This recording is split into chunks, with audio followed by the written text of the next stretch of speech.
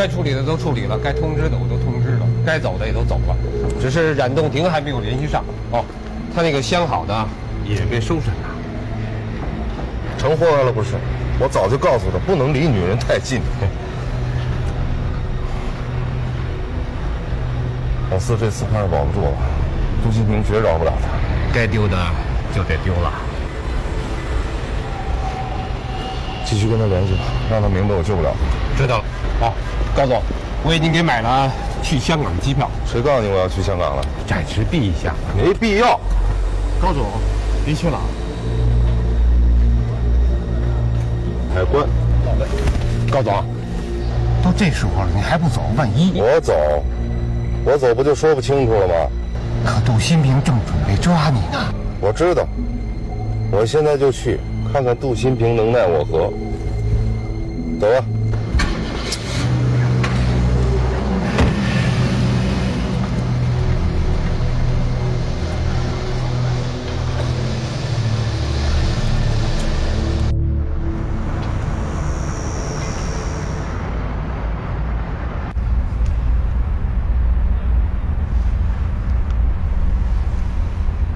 陪你去吧。不用了，下边的路我自己走吧。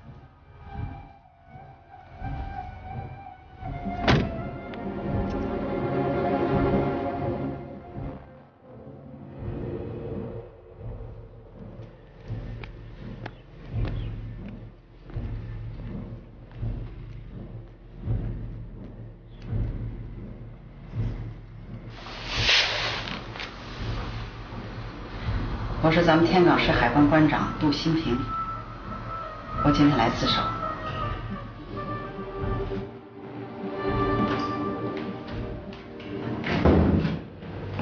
高总，你好，麻烦你给通报一下，说高锦林到了。好，今天会就开到这儿，各个部门分头准备。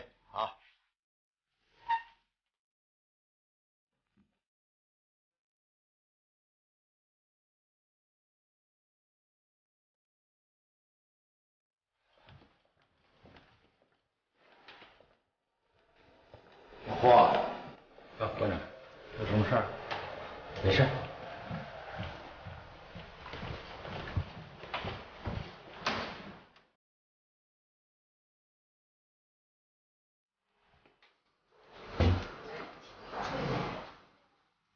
进去看一下，如果没有出入的话，再上去。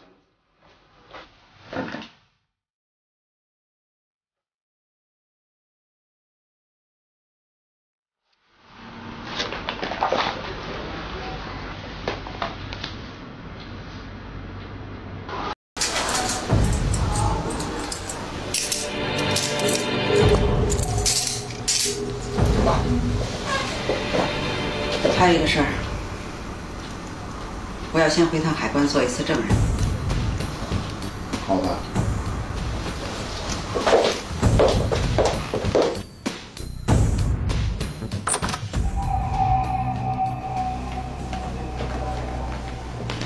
高锦林，你被捕了。是杜关长让我在这儿等他，也是杜关长让我逮捕你的。走吧。好。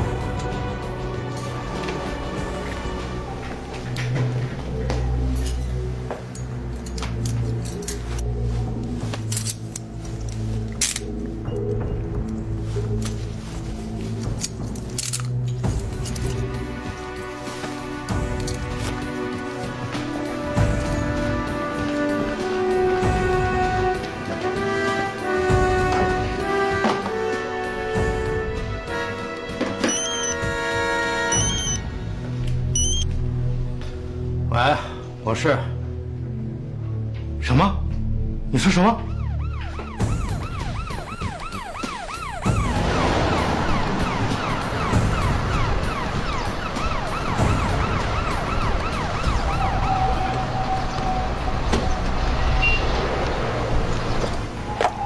我还把他给你挡了吧？谢谢，没关系，我能面对。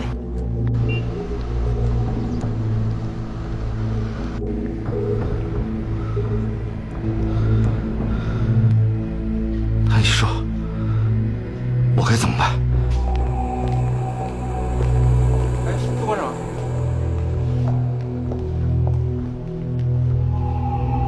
混蛋！姓白的，我告诉你。你这叫卸磨杀驴，你知道吗？要完蛋，咱们一起完蛋！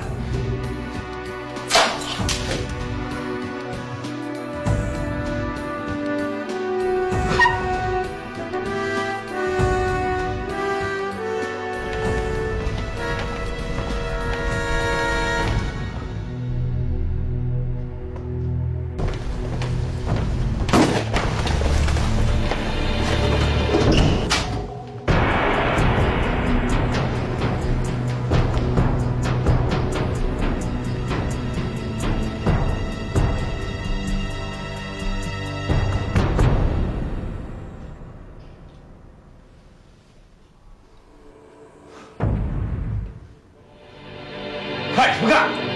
站住！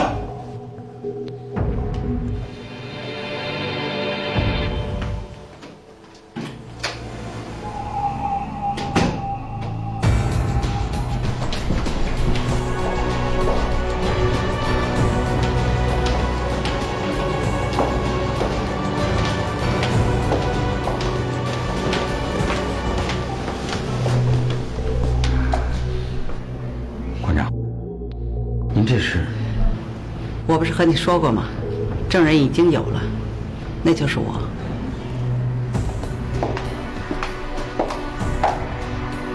杜馆长，这是何苦呢？高景林，我不是跟你说过吗？我总有一天会抓住你的。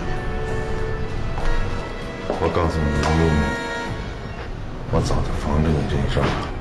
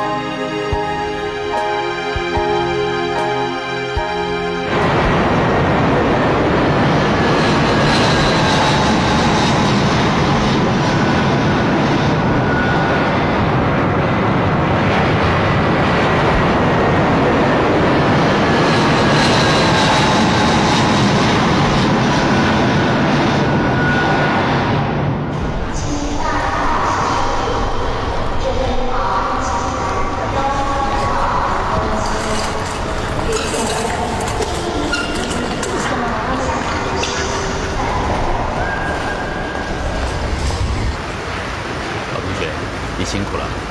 你太客气了，你寇杰的事儿就是我的事儿嘛。病人情况怎么样？很好啊，比我想象的还要好。明天呢，就可以拆线。老同学，马上可以看到你的杰作了。我有点等不及了。手术虽然不大，但是难度不小。情况会怎么样，我也不知道。我心里呀，真有点紧张呢。你是这方面的专家，我完全信得过你。病人生理上的改变，我是有信心的。我担心的是病人的心理。当病人对着镜子的时候，他面对的是另外一个我。这个时候，他心理的承受能力是可想而知的。寇杰啊，恐怕你得把真相告诉他。你放心吧，我这次来就专门告诉他真相的。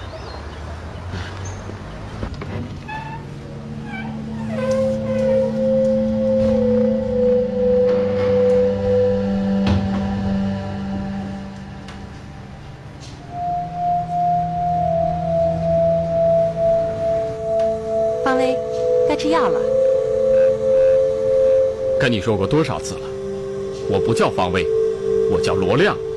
好好好，罗亮，这是最后一次吃药了，吃完这次药啊，就该拆线了。你们为什么都不相信我是罗亮呢？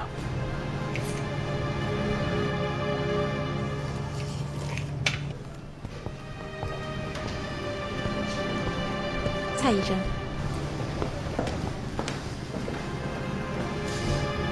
方威，原来看你了。谁？你们聊吧。方威，我是寇杰。寇叔叔，寇叔叔，你总算来了。哎，你怎么也叫我方威啊？我是罗亮啊。这3个月他们都叫我方威，怎么回事啊？我陪你出去走走，好吧？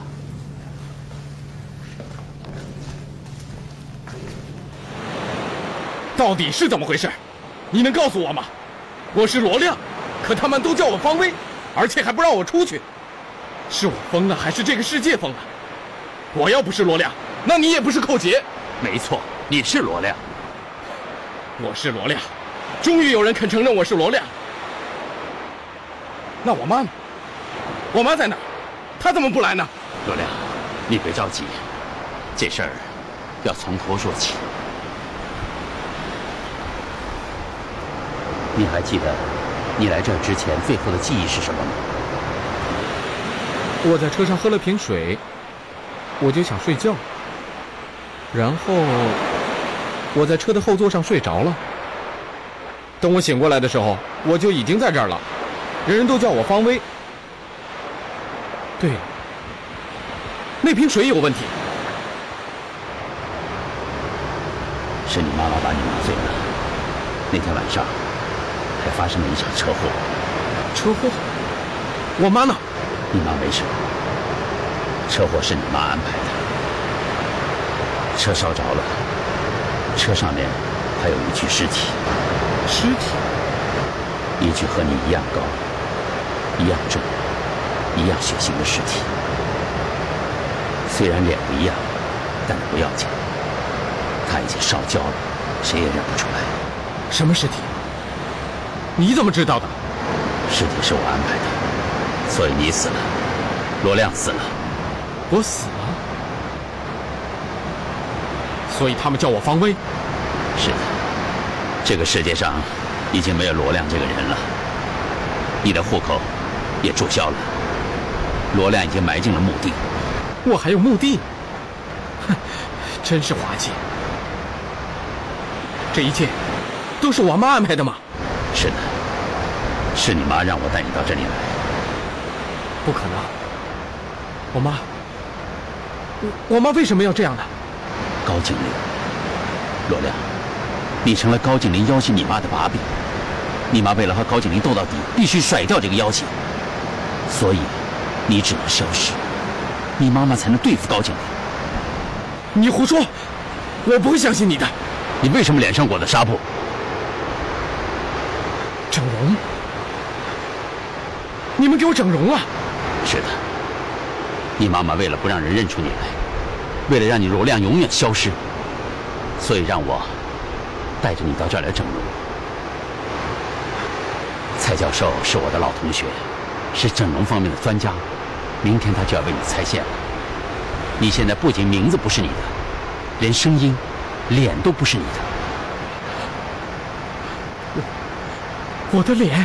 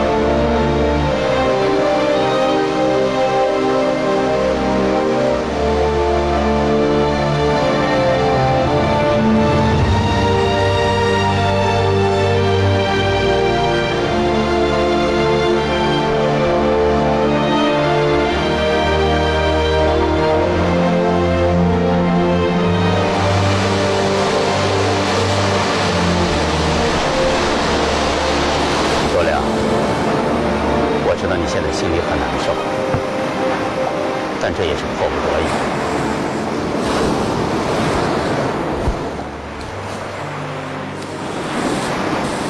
这是你妈妈给你写的一封信，你好好看看。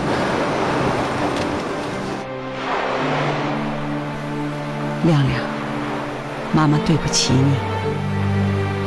我知道你一直讨厌我来安排你的生活，可是我还是这样做了。我知道这样会给你带来痛苦和伤害，可是我别无选择。我只想告诉你，无论妈妈做什么，都是出自对你的爱。我从来没有后悔过有你这样一个儿子，也希望你别后悔有我这样一个妈妈。从现在起，谁也不会知道你长什么样，叫什么名字。可是我知道，我的儿子叫罗亮，他会自由自在、无拘无束地活着。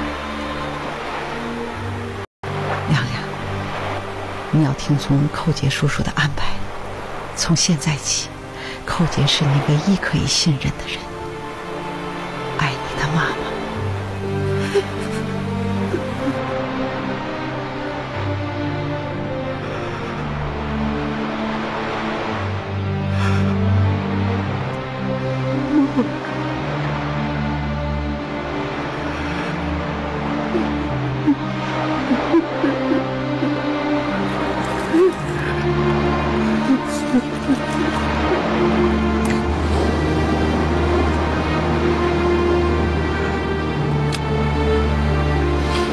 这是最后一个跟罗亮有关系的东西。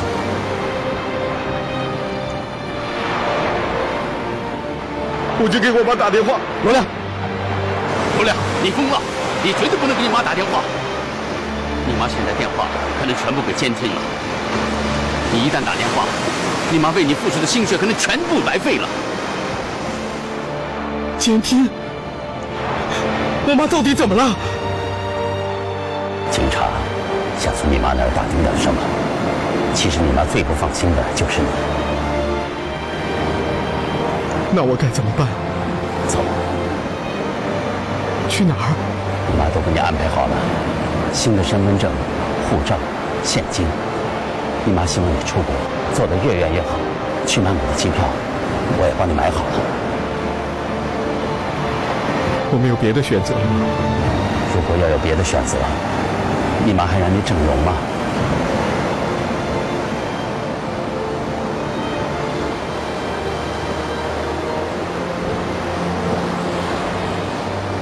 记住，罗亮死了，从现在开始，你叫方路。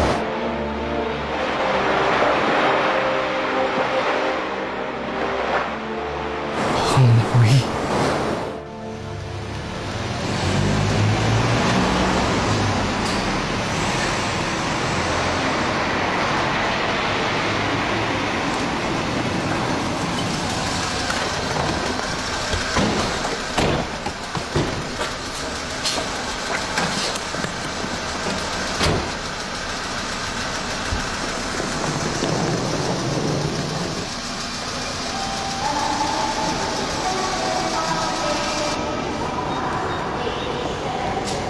这你的护照、机票，到了曼谷以后，马上给我打个电话，好吧，报个平安。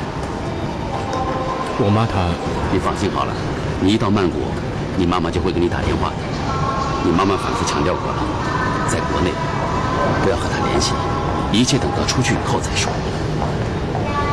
寇叔叔，我妈知道我变成这个样子了。现在只有我一个人知道，但是你放心好了。不管你的脸变成什么样子，永远是你妈妈的儿子。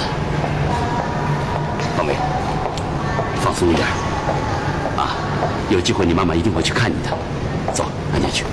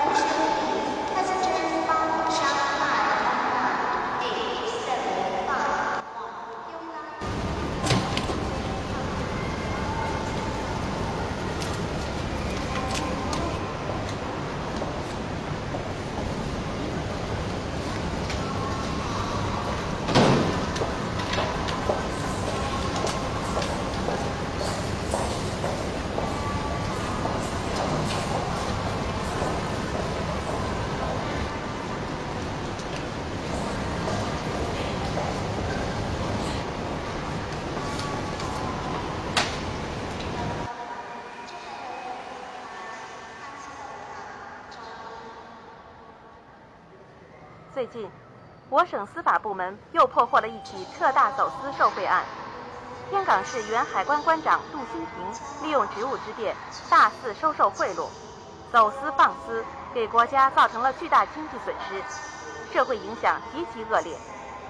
今天，天港市中级人民法院就杜欣平走私受贿一案作出了一审判决。现在就原天港海关关长杜欣平受贿一案进行宣判。被告人起立。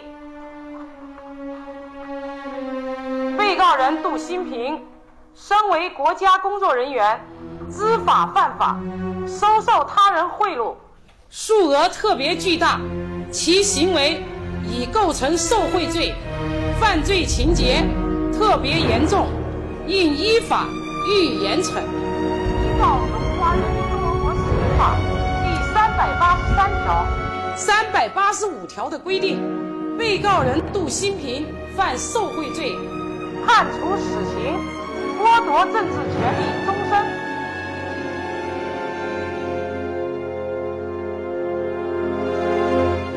与此同时，原天港双收产业的总经理王守业也因行贿罪被判处有期徒刑6年。审判结束后，杜大姐完全没想到是这个结果，就是借他10个脑袋，他也想不到最终进去的是他自己。王守业离谱，已经给他这一卡通里汇进50万了。老爷子呢？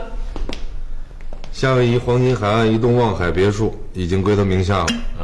哎，对了，那些南洋港口的游轮怎么办呢？你说呢？就地出货。那我们要损失好几个亿呀！让他们来呀！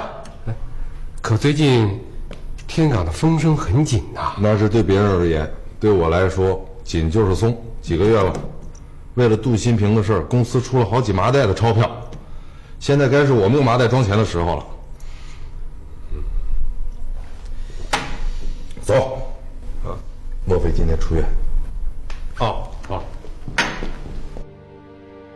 前往曼谷的CE258航班马上就要起飞了，请还没有登机的旅客方威先生尽快登机。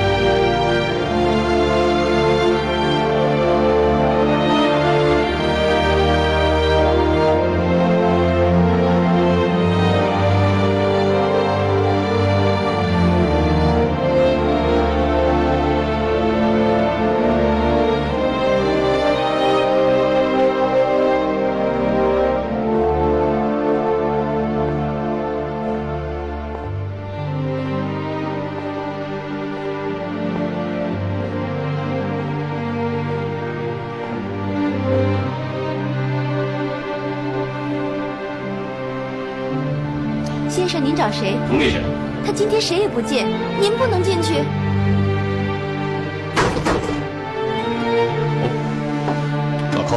有走私，没有运输假钞，没有贪污，没有巨额财产，凭什么判他极刑？是谁说他没有犯这些罪啊？我说的。你说的？你有证据吗？啊？你没有啊？可人家控方有证据啊，人家有证人王守业，证明杜新平确实是收了钱呢，而且警察在他家里面搜出了100多万的现金呢。这一切都是证据确凿嘛？那是栽赃，那是陷害。你等我把话说完好不好？更关键的是啊，天一公司是以罗亮的名义运假钞入境的。罗亮是谁呀？是杜新平的儿子，这还不够吗？这足以判杜新平死刑啊！那自首呢？那杜新平为什么去自首？既然他犯了这么多罪，当时他为什么不说呢？这正是问题所在。在控方那里，杜新平自首只是避重就轻、逃避打击的行为，他根本没有交代出自己的重大罪行，自首情节不算。那杜新平自首的逻辑能解释得通吗？解释得通与不通，这都没有用。法庭不管解释，只重证据啊。你也觉得杜新平有罪？我相信不相信有什么用啊？有证据证明他确实有罪啊。那高景林呢？高景林就没罪，他走私。我们有证据吗？证据被毁了，那就是没有证据啊。所以啊，高锦林被放了，东润集团呢也把自己摘得清清白白的。这是陷害，彻头彻尾的陷害。老寇啊，这个案子我怕是帮不了你了。我不能眼睁睁地看着杜新平去死。你是律师，你不能不管。你2审一定要出庭。你给我把杜新平从死亡现场拉回来。没办法了，杜新平已经跟我谈了，放弃上诉，服从判决。什么？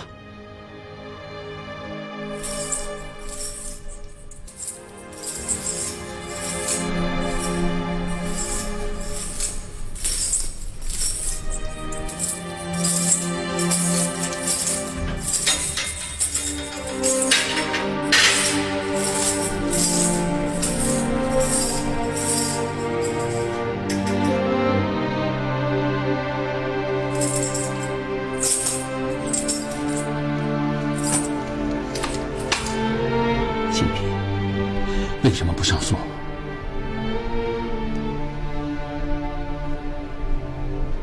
他走了吗？走了。你亲自送他走的？是的，手术很成功。我还能认得出他吗？很难认。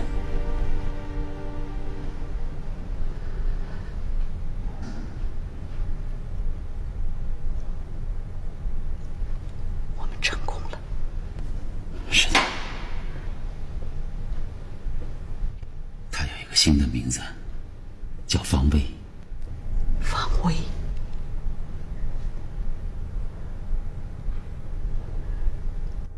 我的事情，他知道吗？我没有告诉他。我想，他出去以后，可能会知道一切。但愿他能理解我这份苦心。寇姐，谢谢。新平，你怎么这么傻？你不上诉，谁也救不了你。你也说过，你根本就没有收获那100万，这根本是陷害。你要上诉，争取2审。没用的。有用的，新平，有用的。寇姐，你怎么到现在还不明白？原来我以为拼的一死可以把高景林扳倒，可是后来发现我错了。我们都低估了高景林在天港的能量。我提供了他那么多的罪状，他一条一条都推翻了，这不是他一个人所能完成的。那你就更应该跟他们斗到底。新平，你不是轻易服输的，你不能认输。这段时间我经历了很多事情，也想了很多。你知道为什么走私在全国屡禁不止？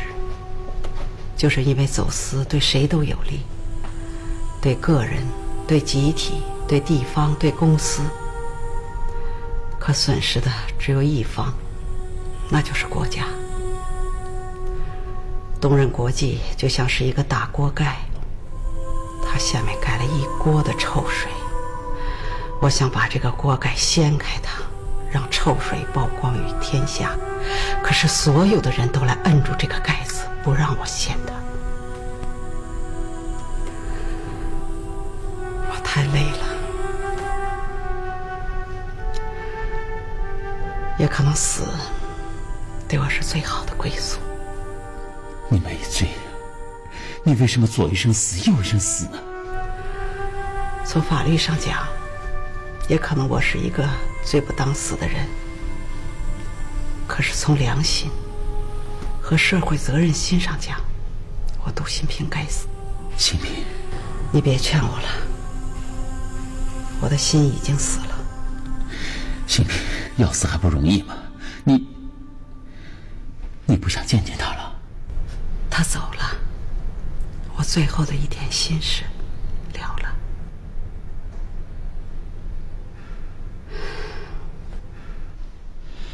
你就不想再见他一面？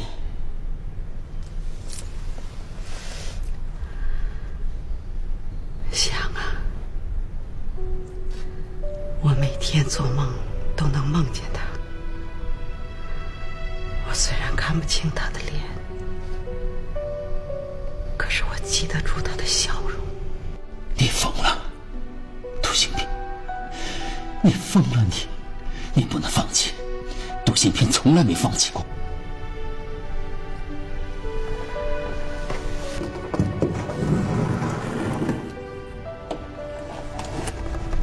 寇姐，对不起，我让你失望了。你知道吗？我曾经一直期望着有一天，你和我还有亮亮，我们3个人骑着车，在乡间的小路上，路边开着金黄色的油菜花，散发着醉人的芳香。我们就像蝴蝶一样，在花中起舞。新平，我求你了。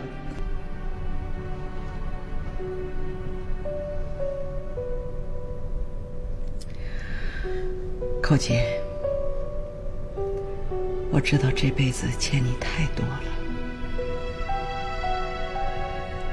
下辈子还你吧。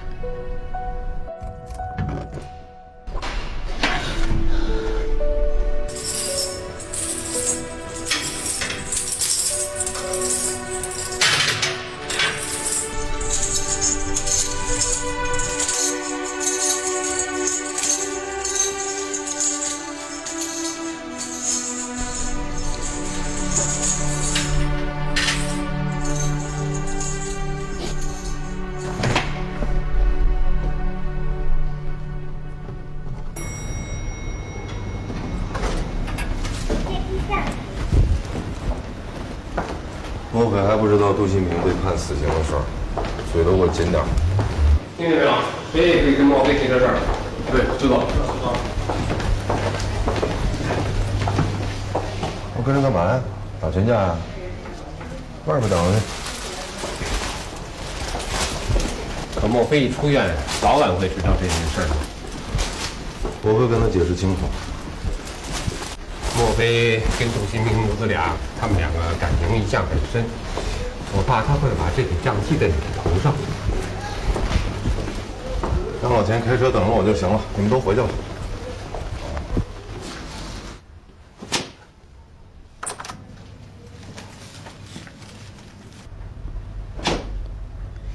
恭喜你了，莫非，可以自己走着出院了。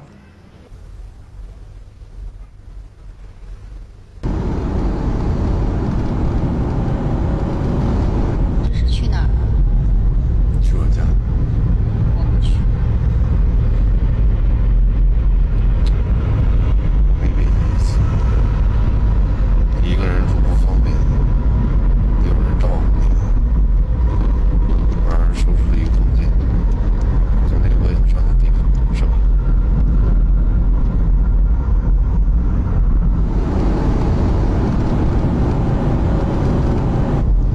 莫小姐家。好的。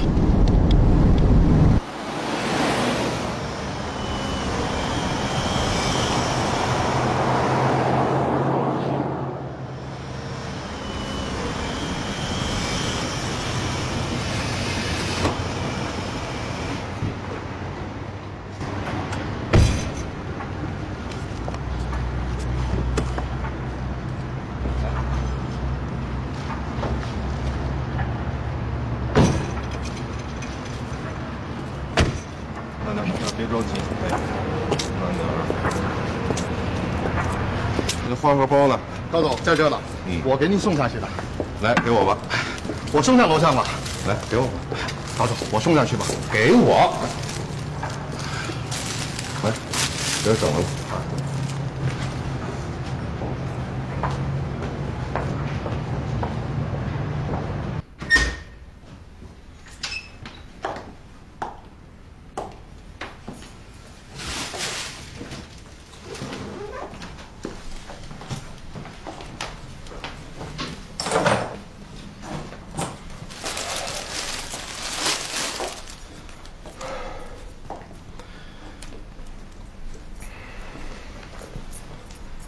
要不要找人帮你收拾一下？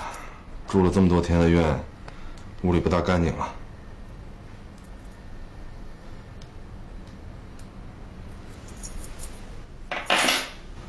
你也累了，先休息吧，明天我再来看你。高锦林，等。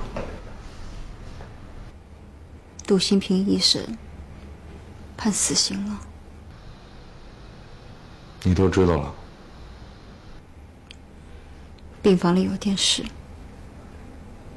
这事儿跟你有关系吗？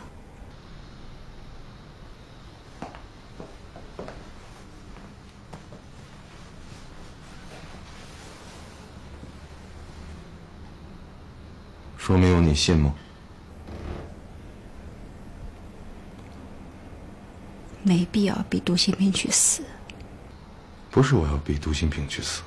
是杜新平要逼我去死，我只是保护自己。而且我不知道为什么，杜新平那么恨我，不惜一切代价就是为了灭了我，结果把自己给灭了。能不能留下他的命？